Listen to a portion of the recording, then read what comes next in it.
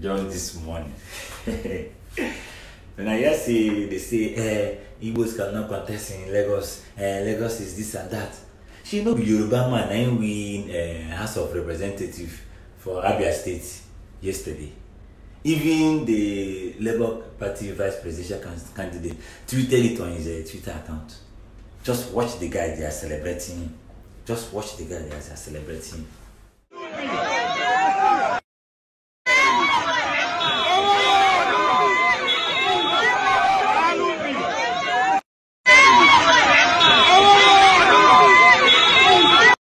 Say you don't watch it now, you don't watch it. You see, this thing where they say you are not from this place, you should not go and contest this and that. Why? She no be Obama will be black man and be American president and still rule America very well.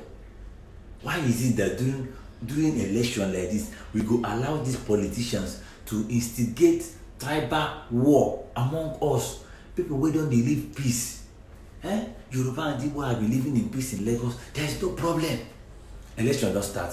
Pia, the Labour Party candidate don't become Igbo man automatically. And now they are using that one to fight. And why? Now, the Yoruba man don't win State House of Assembly for Abia State. Chinasa Abiola na Igbo name. My people, let's stop this issue. I better share this video so that I can correct this narrative. Share this video.